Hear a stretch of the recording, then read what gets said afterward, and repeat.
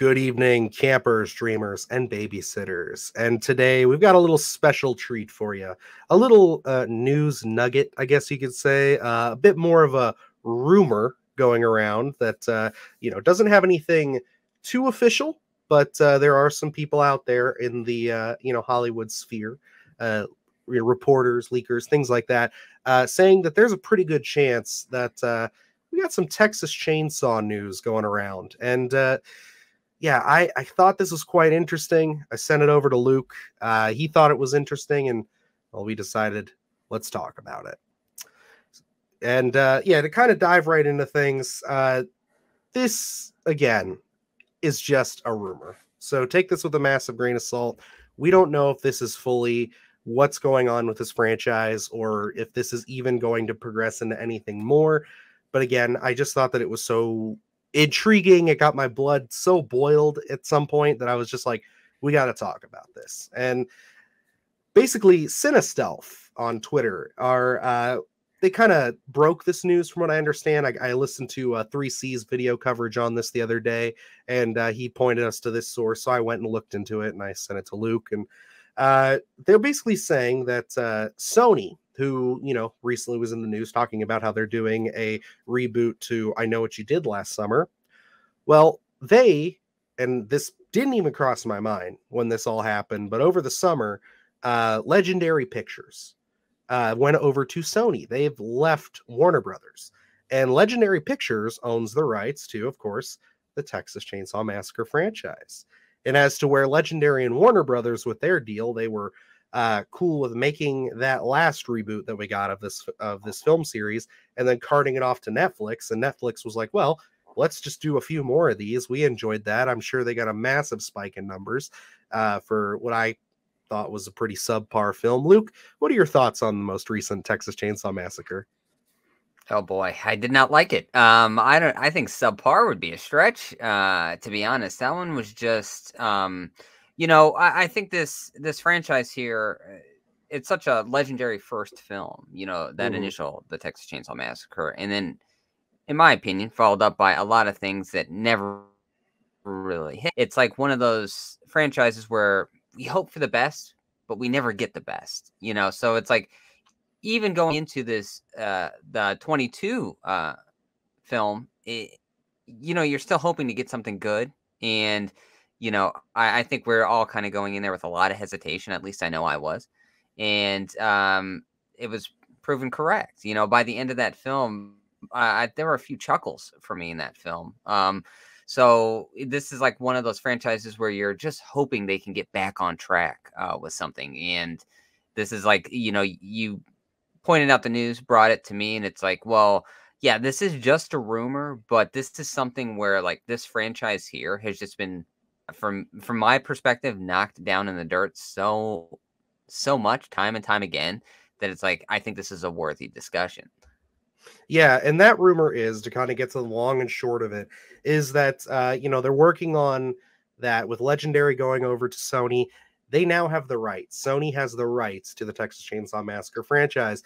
And instead of continuing off of the Netflix reboot that we got last year, they are again talking about rebooting the franchise. And that is just, I don't even know. Like, I just, every time I think about it, I'm just like, is this a good idea? I don't think so. Because, like, we have done nothing but reboot this franchise for the last 10 years. Because, like, what was that? Texas Chainsaw was in 2013. Yeah, I believe so. Every subsequent film after that has been a reboot. And so that would be, we've had Texas Chainsaw, which came out 2013, I believe. And then we had Leatherface, which was straight to DVD, which was, again, another prequel, but rebooting the series to kind of get it back to its roots, supposedly. And then this last one that we just had was, again, another reboot, where they're like, we're going back, just the first one as a continuity. We're giving it the old Halloween 2018 treatment.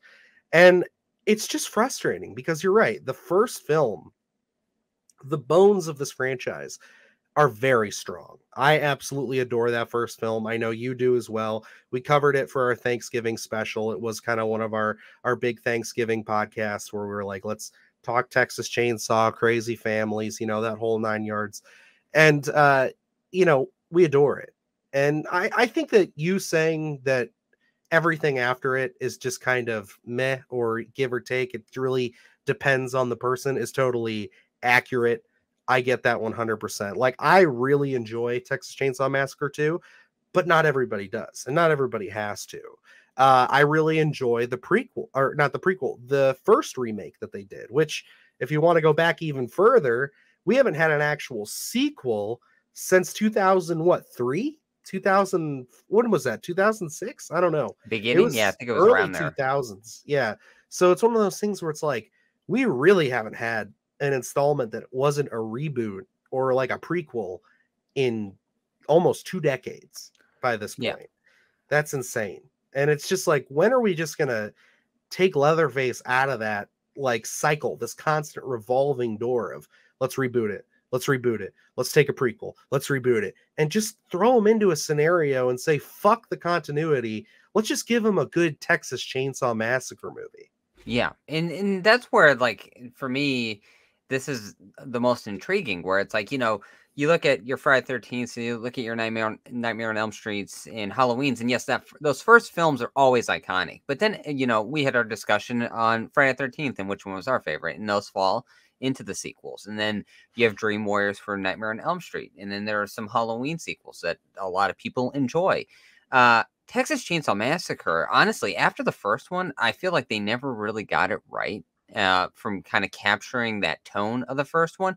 And I feel like, honestly, it's the easiest one to really get right because you don't have a lot of continuity that you have to process, and play ball with. Whereas, some of the other main slashers, you really, for better or worse, they kind of paint themselves in a corner and you kind of have to work around story wise. Where it's like the Texas Chainsaw Massacre, after that first initial film, that tone and kind of getting those circumstances all in line, I think it should have been way easier for the most part to kind of take that franchise and get more hits than misses. But again, from time and time again, we can't get this one down. And then it's like, okay, we're going to do a sequel. Nope, we're going to do a reboot. Nope, we're doing a remake. And now we're back to reboots. And it's just like, at some point, I think the audience just taps out and says, no more, please. It's like, maybe let this one rest for a while. But Texas Chainsaw Massacre is one, they always dust off that chainsaw and they get it revving again. And it's like, nope, we're going to do this, we're going to do that. And it never hits. And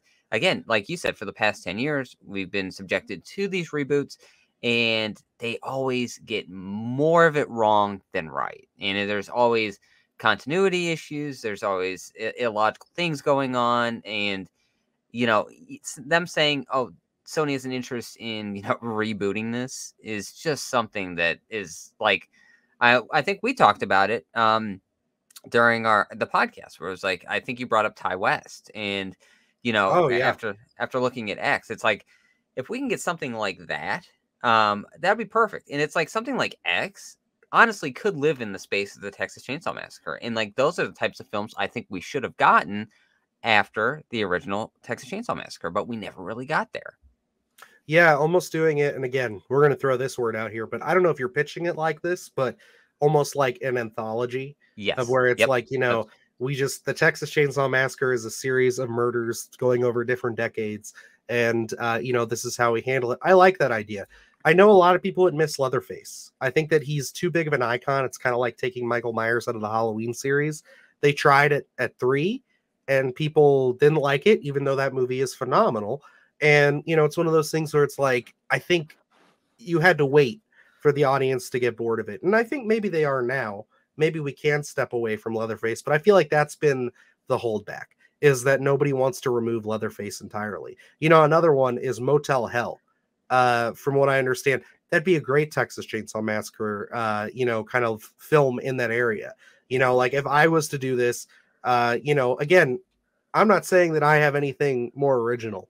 And I'm not going to sit here and do a full-blown pitch, but it's like, I like where their head has been at, in the sense of just like, let's get it, back to the roots. We don't have to try to follow up the continuity of all these other sequels. Like, I always like that approach. I know you are more of like, you want to try to connect everything that's worthy of connecting. Yeah. And try to keep that tissue moving. I am still in the approach of like, if we can keep it pure and you have a good story, that just connects from that first film, we can do that. But they've really proven time and time again with this franchise that they just don't know what to do with Leatherface and his family. Like the last film, we're led to believe that he just walked off to an orphanage and he's been living there for the last 40 years, and then that's where he's been, and then he's going back to his house at the end. Spoilers, sorry if you haven't seen it, but you've had a year.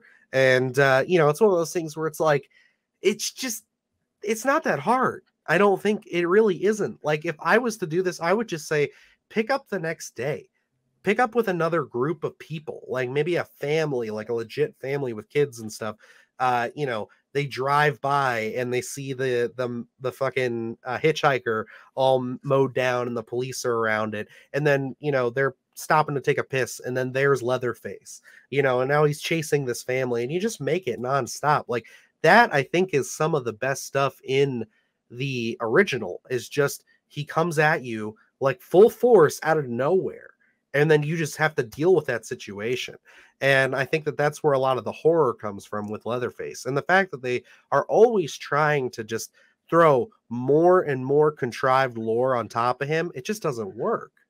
Yeah, and that's where it's like, yeah, I'm a fan of kind of, if you're looking at a franchise that had many sequels in the 80s and you're coming back, in current time and disregarding it, I'm not a big fan of that. I like to try to get those workarounds, try to include everything. But I think Texas Chainsaw Massacre is probably the exception to that rule, where it's like everything after hasn't really hit. And it's like, those ones I can get completely discarded, and I don't think I would throw a fit of trying to not connect that lore, because like how you're saying, they try to throw more and more connective tissue on top of Leatherface, and none of it makes any sense. And like you're saying, dealing with the situation, the original Texas Chainsaw Massacre with Leatherface chasing whatever character with a chainsaw, and just hearing the revving up and just the terror that is, the imagery of him just running behind you, this big hulking man with a chainsaw, is terrifying enough, where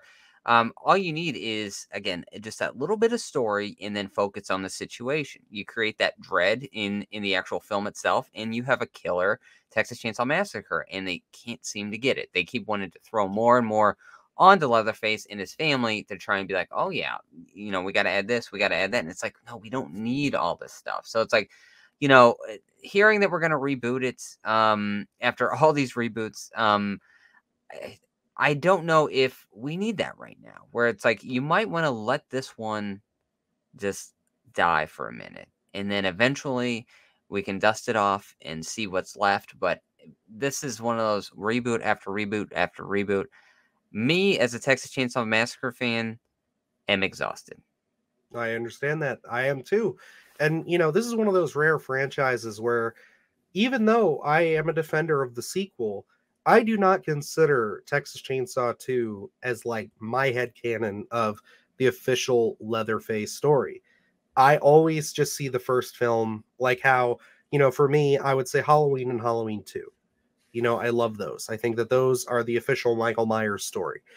But in Friday the 13th, you probably go all the way up to like 6, and it's like that's all canon to me. But like with this, it's like it's always just the first one. I love 2 because it's goofy and it's fun and it's different, and it's one of these weird zany sequels that just works for me. And we're gonna get into that. Just hold tight. We got to wait a few months, but we'll get there. But everything else after that, I don't really care about. Like the remake, I enjoy the remake for what it is. It's a modernization. I love Arlie Ermy. I think that that's fun. I think that and the prequel are great, self-contained. That's what it is. But that's what this franchise is. It's just, this is self-contained. 2 is self-contained. That is self-contained. I can't sit here and say that the rest of it's really worth tying together, because it's all just so all over the place and just different, and they never really understood the essence of Leatherface and just what made that character impactful from the first film. And I just don't think they've ever really been able to capture that. And you did bring up Ty West with X, and I think that he did a phenomenal job of capturing that 70s tone to where it's like, yeah, I'd love to see him tackle this material. There's a lot of people I'd honestly like to see tackle this material.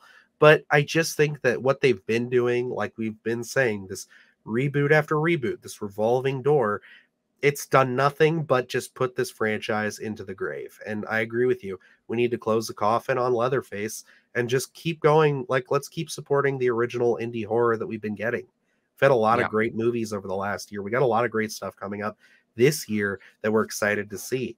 And, you know, as of the time of this recording, you know, we got Malum coming out right around the corner.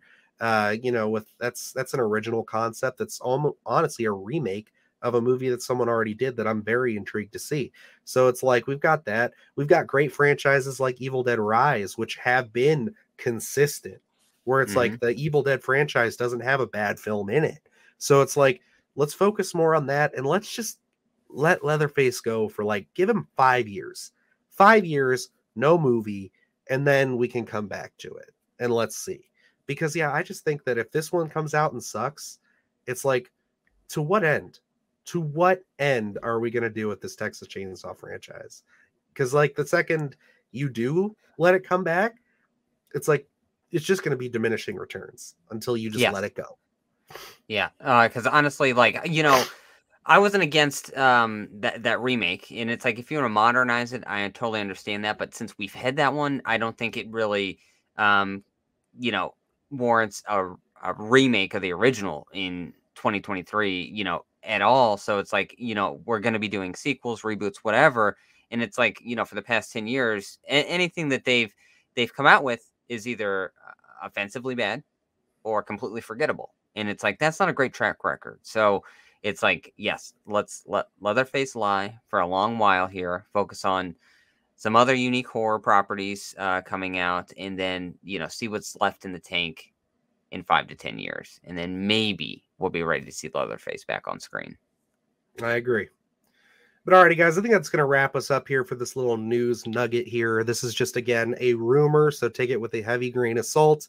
You know, I can't fault Sony for, you know, having this property now and being like, well, shit, why don't we give it our own spin? And if they do and they knock it out of the park, we'll be the first people on here saying, hey, this is fucking great. This is what we want. But I think that this is literally the definition of an abusive relationship when it comes to a horror franchise. You know, we like to fuck around and say, you know, things like, oh, they've bastardized Halloween with the last 3. Even those, I guess with the exception of Ends, you know, had some redeeming qualities. But these last couple Texas Chainsaw Massacre movies have just been really, really poor outings in our opinion. So, you know, that's just our thoughts. And hey, if you like those movies, again, I'm not sitting here saying you're wrong. Everybody is entitled to their opinion. That's the beauty of this community and these movies and film opinion in general. So tell us, why do you like this? Is there a specific storyline you want them to pick up from? Is there a remake you'd like them to go for? Like, if you're like, man, I'm dying for that Leatherface sequel. Where's my Leatherface sequel? Well, it's called Texas Chainsaw Massacre. But you know what I'm saying. So let's talk about it in the comments. Let us know what you guys think. What's the best direction? Do you have a pitch? Feel free to type it out. I'll read it. Luke will read it. We'll have fun with it. But other than that, guys, we got a lot of great stuff coming to the channel. So please hit that subscribe button. We're on our way to 1,000 subscribers, still making good traction. We got a lot of great stuff on the horizon. Some good content coming up as far as new reviews and other things. We are trying to get our hands on a couple of interesting pieces. So hopefully that goes well for us. And yeah, other than that, I'm Dylan Newell. And I'm Luke Janesco. And remember, stay scared.